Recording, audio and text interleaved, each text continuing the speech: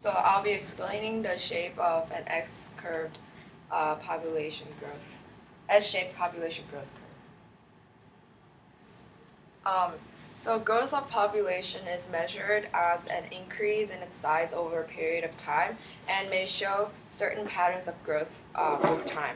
There are two patterns of population growth forms, J-shaped and S-shaped growth forms. But today I'll be focused on the S-shaped curve.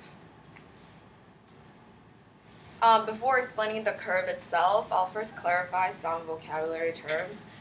The following equation is how population sizes are calculated. Natality plus immigration minus mortality plus emigration equals size. Natality refers to increase in population size through births. Oppositely, mortality refers to decreases in population due to deaths. Immigration refers to increases in population size through the addition of external species, while emigration refers to decreases in population size due to loss of species to external populations.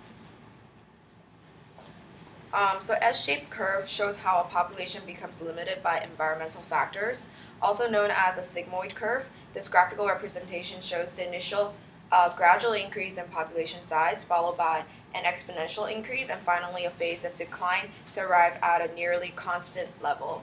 Hence, the curve can be broken down into largely three phases: exponential growth phase, transitional phase, and plateau phase.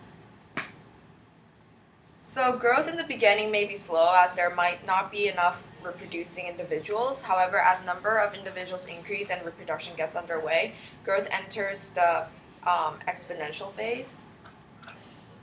In this phase, there is rapid growth as natality rate is higher than mortality rate. There is still abundant resources and minimal environmental resistance.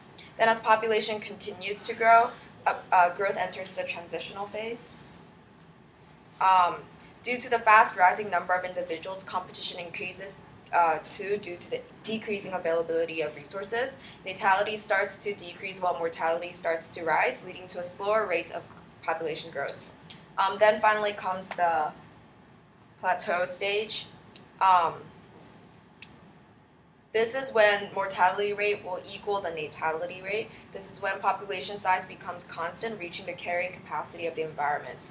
Limited resources, disease, and competition each have roles in keeping the population size balanced at this level. Though the population size won't be static at this point, it will continue to fluctuate around this capacity without any net growth.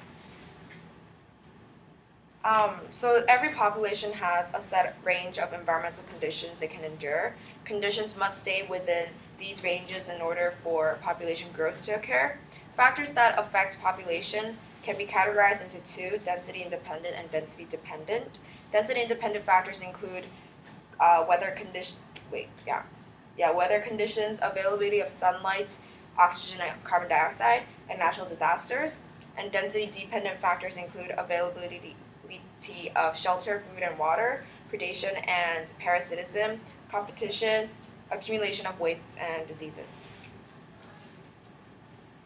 So I use these websites. Okay.